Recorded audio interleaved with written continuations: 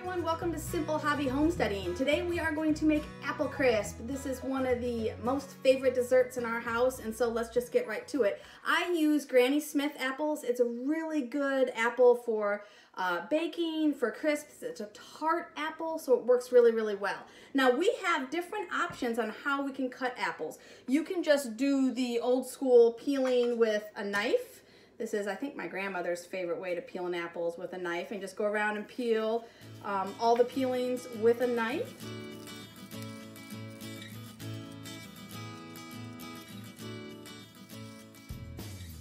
Or you can peel with a carrot peeler or vegetable peeler, whatever you call that. And that's usually the way I do it if I don't want to get out my apple peeler.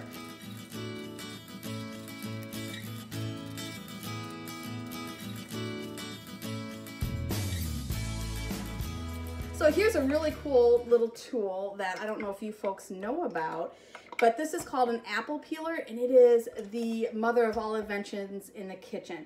You simply put this back. You gotta be really careful though, because this part here is really sharp and this part is really sharp. So you put your apple in like this on the 3 skewers, and you can order these online pretty much anywhere, but then you just crank the handle like this, and it goes ahead and it peels the apple for you, and it slices it into rings. So I'm going to show you why that's really, really awesome here in a second.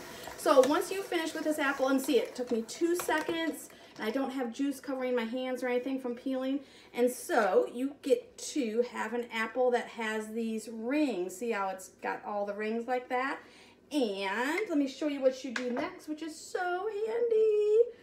Once you have your apples sliced into rings like this from your apple slicer, you just take and you slice right down the middle like that, and you have all these slices that are ready to go right in the pan. So we're going to put them there for now, because I'm going to show you some different ways that you can do it too. When you're putting these in, you just kind of check to make sure that there's no core or seeds left in here. Alright, so this one was done earlier.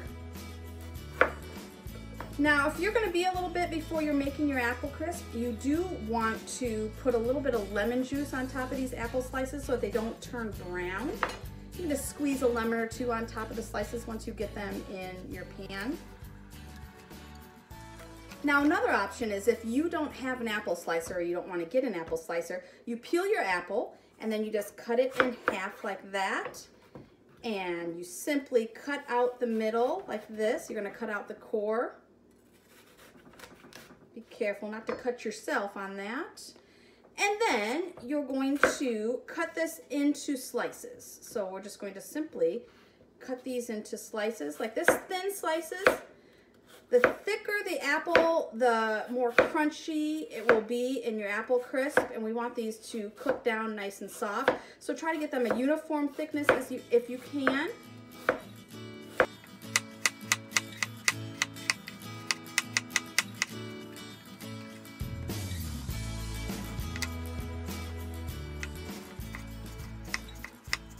Now I like to use an 8x8 pan, and you can either get one of the foil ones if you want, or a Pyrex like this works well. And you are going to line the bottom with your apples. And I usually do about 4 apples, 3 or 4 apples depending on the size. And we're just getting these all on the bottom here.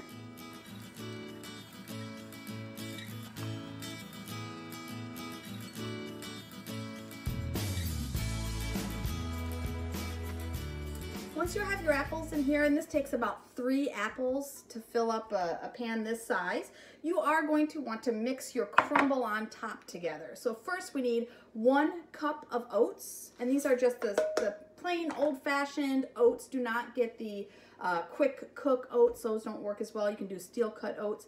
We do need 1/3 cup of melted butter. Now, just for you new cooks, the sides of butter have tablespoon markings. You can see these tablespoon markings, and 5 1/3 tablespoons is 1/3 cup of butter. So we're going to go ahead and pour that in, and we need something to stir with. I forgot.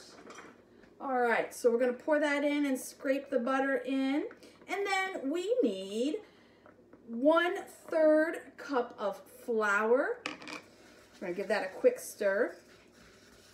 There we go, those oats. 1/3 cup of flour. And I like to keep my flour in big Pyrex containers like this. It works so well. So we're gonna give that a quick little stir here. That butter and the flour.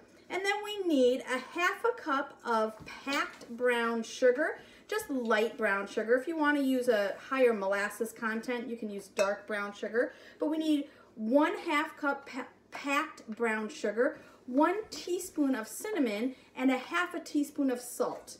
And that all goes in there like that, and we're mixing that all up as well. So we're just gonna mix this until it's all well mixed. You can't over mix this, which is another reason why I love this recipe. Can't over mix it.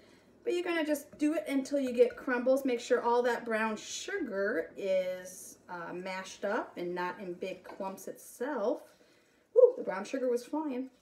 All right. So we're gonna get this all stirred up like that. And then we simply pour this on top of our apples. And if you're gonna be a little while before you put the crumble on top, you can sprinkle those apples with lemon, like I said. Just cut a lemon in half or use your lemon juice in the fridge and sprinkle some lemon on top of there. And if you wanna make a little bit of extra crumble and cut up a few extra apples, you can make these little carafes like this with the apples in them and put a little bit of the crumble on top of those. I think we've got a little bit of extra crumble here. Yeah, I didn't make any extra, but we can put a little bit there. So you just make sure all your apples are covered, just like that. And then we are going to put this in a preheated 375-degree oven for 30 minutes. We are going to cover it with foil. The last 10 minutes or so, we're going to take the foil off and let this top get nice and crusty. So we'll see you in just a minute.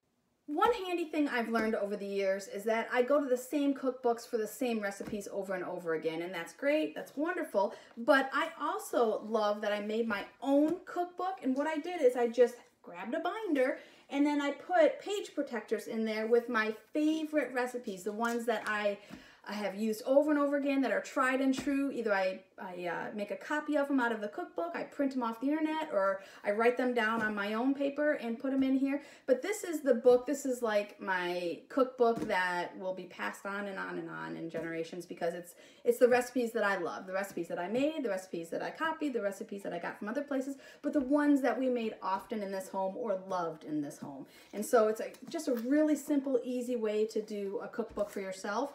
And it's really handy to have. So congratulations, you did it. 30 minutes in the oven at 375 and you have a finished apple crisp that is ready to eat. Just spoon that up and have a really great dessert tonight. You can throw some ice cream with it, whatever you want. Some modifications or some adjustments that you might want to make is adding nuts. You can add pecans or walnuts if you like, or adding cranberries, or adding a little orange zest, or even adding a little bit of vanilla when you do the dry ingredients and the wet ingredients together.